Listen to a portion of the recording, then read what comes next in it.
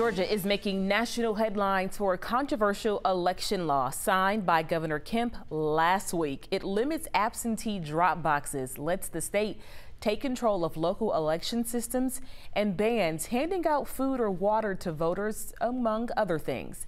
It's now facing 3 federal lawsuits and is sparking reaction from big names in Atlanta tonight. Microsoft's president says the law, quote, unfairly restricts the rights of people to vote. Coca-Cola's CEO says it hurts voters in Georgia. Media mogul Tyler Perry calls the law unconstitutional, and Delta Airlines CEO Ed Bastian calls it unacceptable. Meanwhile, supporters say it will help everyone have equal access to vote. We asked Governor Kemp about it tonight. This bill gives people more opportunities to vote. It's not disenfranchising anyone. And 134 of the 159 counties that we have will actually be expanding the hours of operation, giving people more opportunity to vote. A lot of you speaking up about this law. To weigh in or read more about it, head to the 11 Alive Facebook page.